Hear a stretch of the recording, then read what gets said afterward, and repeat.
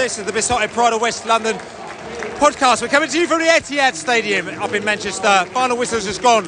Manchester City 1, Brentford 0. You might think this is a result to be expected, but to be quite honest with you, Brentford played really well today, and it's a little bit gutted actually that we got this result because the goal only came from a long ball. Defender slipped, Harland was through, one-on-one to the keeper and scored a goal. But to be fair, Brentford really deserved to get something out of this game. They played really well, but much different to the game up at Manchester, coming at Brentford, when Manchester City in the second hand went riot. We were really well organised, we had some chances, we probably could have got ahead. You know, Manchester City had their chances as well, but you would expect them to do. But to be fair, you know, a little bit disappointing. We're all a little bit disappointed here today, but the Brentford fans are clapping the team off the bloom of them down there. To be fair, frustrated. Tell you something, I'm just saying that we really deserve to get something out of this game, I thought, didn't you? Well, we gave them a really good game tonight, really good game.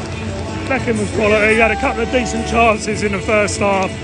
Not to be proud of, we'll be fine this season. Oh, we know we're going to be fine this season. That's not even an issue, but it's just like, you know, Liverpool game, we came out of that game not looking too good. We made some really silly mistakes. Their goal came from a slip from one of our defenders. He came through. Yeah, if you saw the build-up to that goal, how lucky was that? Like, literally every piece of luck, and then the slip as well. Should have got a point out of that. Should have got a point out of the game. But look, at the end of the day, we can hold our hands up high. What we're going to say is that, you know, we're not expected to beat City, but neither are any of the teams around us expect to beat City. So what's happened there has happened, isn't it? Yeah, not many teams will come to this place and give them a game like that. No, I think a lot to be proud of, I think. Yeah. You can see their fans they're delighted that they got a win against the mighty bees, didn't they? They remembered what happened last year, that's why. That's right. Ivan Toney's throwing his shirt into the crowd there because that's the kind of guy that he is. Tell you something, disappointing today, wasn't it? Because I thought we should have got something out of this game. Definitely, mate. You know? Deserved the point. You deserve the point. I mean, at the end of the day, Brentford here, we played our hearts out, we played really well. Manchester City, we went toe-to-toe with them, didn't we? All day long, mate. Better team, I thought, first half. Definitely, better team you were first half. Bees, better team first half. Nice one, mate. Yeah, there you go. Got characters and ours. Disappointed. Listen, I'm a bit disappointed with that, just because I thought we should have got something out of the game. Yeah, mate, they're a really good team, aren't they? And yet again, we've valiantly tried, but it's just not good enough in certain areas. I'm getting a bit bored with clapping our valiant effort off the pitch when we're giving goals away to mistakes. You know, all the effort we put in, and we slip or we miss kick, and no one's doing that against us, right? You know, we had the chances where they got two decent chances, really, they missed one in the first half. So it's just frustrating, isn't it? It's not the game that you need to win to get the points on the ball, but there was points to be had again, a bit like Liverpool, and we frustrated them. Even after the goal, we came at them, I thought, and we still tried. But, you know, you get the ball back when you haven't had it for 7 minutes. Don't just give it straight back to them again. You know, do something with it. And I don't know. Let's worry about games that we need to get something out of. Yeah. It's getting a bit dull losing now. Yeah. Listen, Manchester City, we're laughing. There you go. Listen, there you go ahead of me. Listen, I laughed beforehand. I'll get my little rant about Manchester City, saying it's boring playing Manchester City because, to be honest with you, you know, it's like playing Monopoly.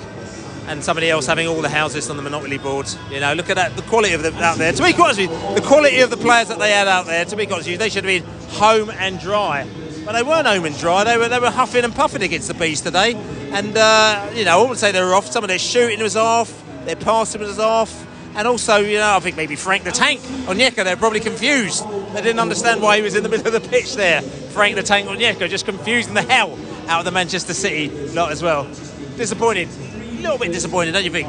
Yeah, I mean, you might. I don't know that you're not going to take that before the game, but I don't know. It was, you know, I we could have got more. We were set up, weren't we, to not to let a goal in as best we could, and then try and hit them on the break. And I think the plan was reasonably well executed.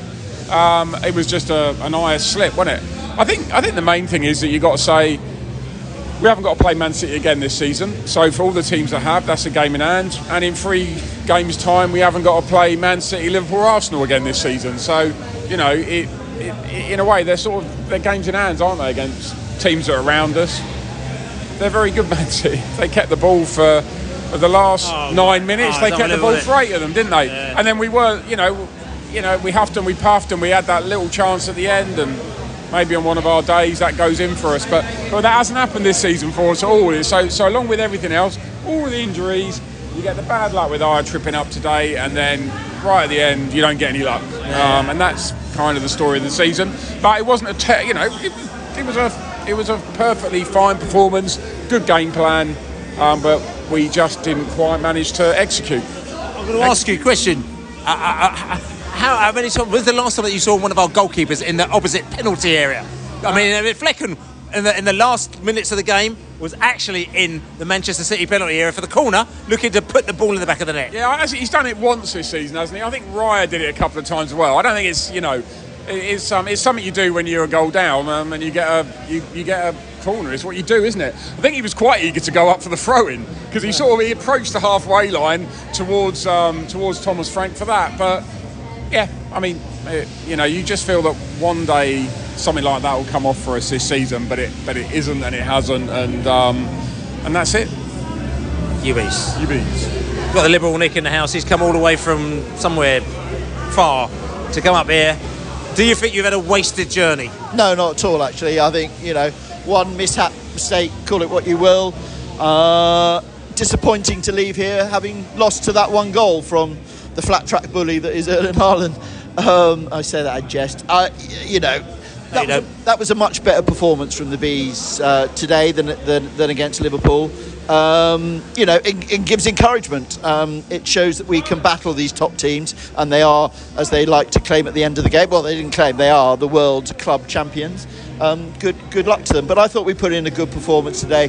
Just as I said, just a shame about that mishap. But we'll move on and bring on the Arsenal. Yeah, bring on the Arsenal. Yes, indeed. I thought we'd done. We got bees. We got more bees in the house here. There's the north. This is the Yorkshire bees, the northern. So you haven't come too far to go. You've got to go far to go. No. So not a long journey. But to be fair, bees did all right today, and it's a little bit of a disappointing result, isn't it? A little bit disappointing because it was only 1-0. But I thought we played really well in the first half. Really good team. Team spirit was fantastic tonight.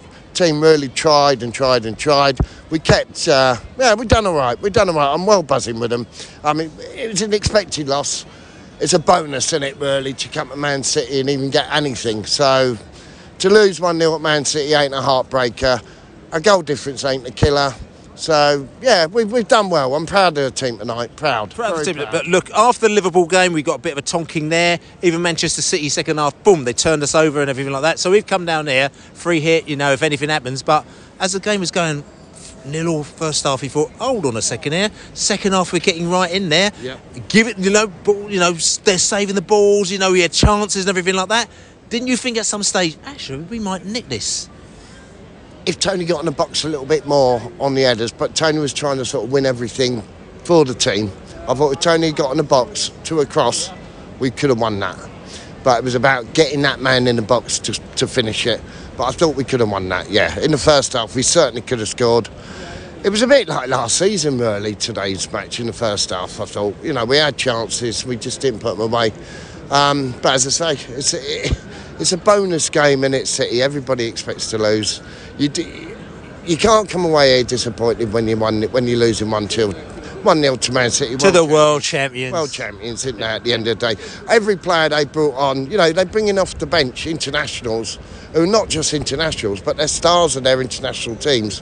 What chance have we got against teams like that? And yet, we've done ourselves proud tonight. I'm absolutely chuffed to bits with our performance, chuffed to bits with the team. I thought they fought really hard, just lacking that goal. That's all we were doing, lacking that goal. But if Tony had played in the box a little bit more, I thought we could have won that. But we didn't get it out to the wings to be and cross it. We just couldn't get it out to the wings and cross it in to let the big boys in. But I thought we'd done all right. I'm proud, very proud. UBs all the time. So yeah, back in the booze, I had plenty of time for reflection. Characters around the table here.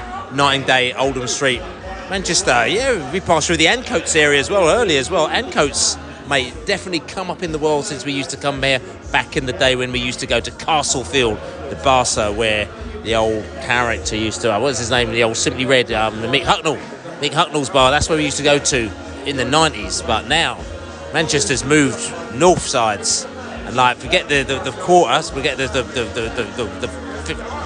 jewellery quarter, forget that, mate. It's all about the Ancoats now as well. But we've come back to an old haunt as well, down in Oldham Street, the Night and Day, just down the road from where the Dry Bar is. All the old school Hacienda characters might remember Dry Bar and all that kind of stuff. But we're here. But we'll talk to the lady. Just had a bit of a reflection on this game today, and you're quite happy with what happened. Not happy is probably not, but happy if that makes sense.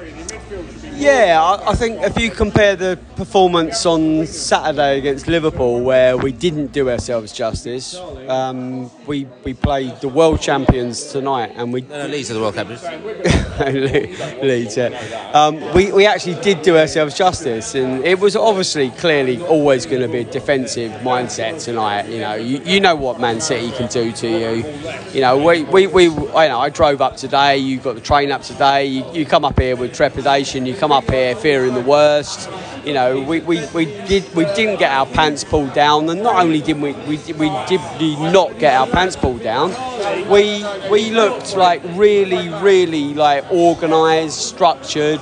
We caused Man City problems. Frank Onyeka should have scored, if not scored. Tested the goalkeeper a bit more than he did. Ivan Toney's free kick was allegedly very, very close. And of course Man City are going to get loads and loads of possession, loads and loads of chances.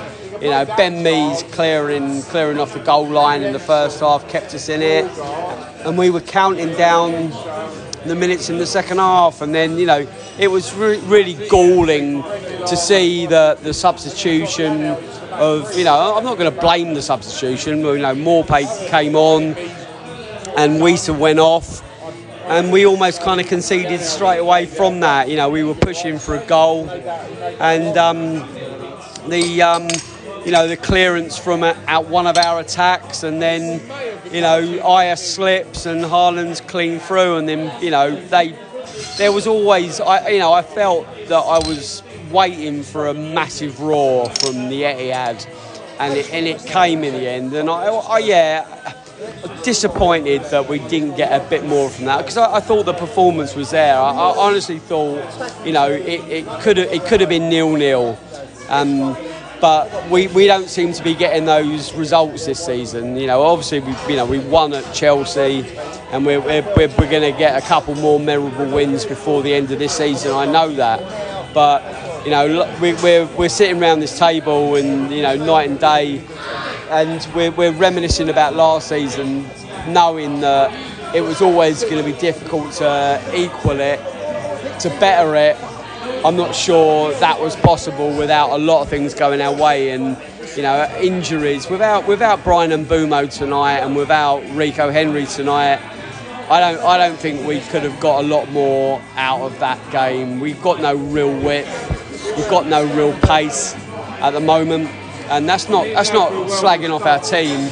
That's just like saying that the situation in our squad with our injuries, without Hickey, without Rico, without Bruno, without KLP being in an advanced position, it's always going to be really tough. So, I'm really proud of Brentford tonight. I'm proud to be a Brentford fan. I always am proud to be a Brentford fan. But tonight, going against the world champions, we've done ourselves justice, and that's all you can really hope for. That is all you can hope for. This is Besotted Pride of West London podcast, coming to you from Manchester, late night in Manchester. This is probably going to go up on Wednesday morning now. It's one of them ones like, characters are leaving, there's all sorts of cheering going on. Yeah, see you later, characters. I'm saying, so listen, don't forget to buy us a beer, besotted.com/beer. There's all sorts of deliberations. Should we go to Nashville? Should we not go to Nashville? The Americans out there know exactly what I'm talking about. You know exactly what I'm talking about. We're talking about the fan fest, Nashville, for the Premier League fan fest. And the question mark is going as to whether or not we should tuck in or not. I don't know. We shall see. There's reasons not for going. There's reasons for going. I'm saying Brentford they're doing all right over here, so maybe a change of scenery might do it all day. But other than that, I'm sitting down there, I'm just muttering and talking to myself here. I've had a good day, I've had a good evening. The characters are sitting down here. We've got the Man City, we've got an easy life as well. Easy life. We've got maybe Man City didn't quite go to plan, but as I said to you, there's 3 teams. Liverpool didn't happen, Manchester didn't happen, so Arsenal, mate, it's all on you now. We're going to take the 3 points off of Arsenal. Trust me, as you're going to say.